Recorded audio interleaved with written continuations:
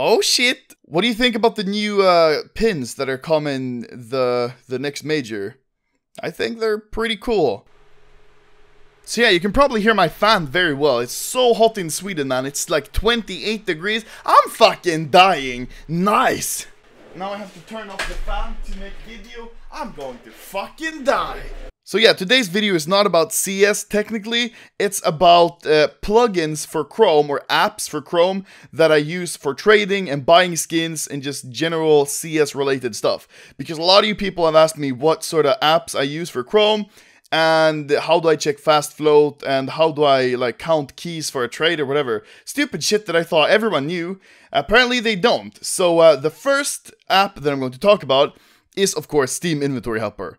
All of you probably have this one. If you don't, I don't even know, dude.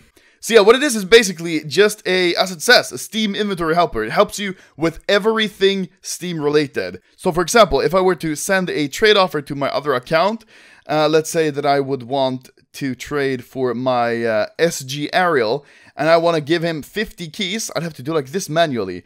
That sucks. I just, with this, write 46, because I already have 4 here. Keys, bam, there we go. 50 keys, it says your stuff. 50 keys, 50, so it means that, you know, it's only 50 keys. Their stuff, rifle 1. Really easy, really nice. You can also check total price and recount them. So you see my value, 170 euro versus his euro, versus his value. Really good, actually, and helps you count keys quickly if you're checking a trade off, if you're checking trade offers or you're sending trade offers, it doesn't matter.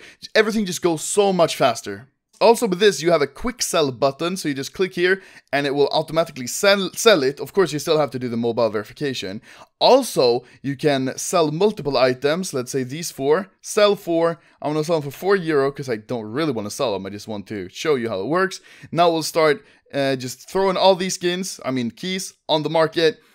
So much faster than you would yourself. And you can just put this on while taking a shower or shit, I don't know, and just come back and maybe you've sold all your trading cards or something like that, just to get rid of all those items. I will have to cancel all of these, god damn it. Also, you can set it so that, for example, when you receive a trade offer, you get a notification, a sound notification. When you receive a friend request and a comment, same as that. You can see other people's Steam rep and just a bunch of stuff, which is really useful, just really helps with Steam, with working with Steam and trading with Steam. It's very nice. The second plugin that I'm going to show you works very well with the Steam Inventory Helper, and that's SteamWizard. Now, this is actually from the makers of Metjem, if you know what that is, the screenshot site, and the CSGO Zone. They work together to make this, I think, which is really nice, and that's pretty cool. So what SteamWizard does is when you're on the market, you can one-click check the float of an item. You see, it's super easy to check the float. There's also a button for load all floats. Bam. It goes so much quicker than having to copy this inspect link and going to, I don't know, CSGO Zone and checking what float the item has. It takes a lot longer than just clicking one button like this. It's just, this like, you know, I don't fucking even know what to say, I'll just die. So basically, yeah, this just helps a lot to save your time and just makes everything so much quicker. And if you, for example, find this op Asimov, which has an insane float, it really doesn't now, but if it would have, you could just instantly quick buy, one-click buy it. So that's basically the 2 plugins that I use the most and that I've gotten the most profit from, I guess you could say, because I've managed to snipe a lot of good skins and I've, you know, saved so much time with both of these that I just couldn't live without them.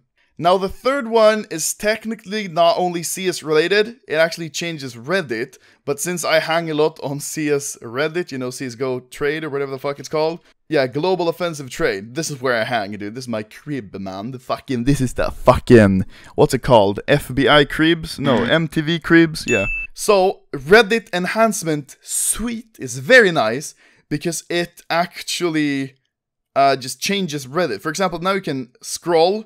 You don't have to go to the next page. It helps you with editing your posts. It helps you with viewing the posts.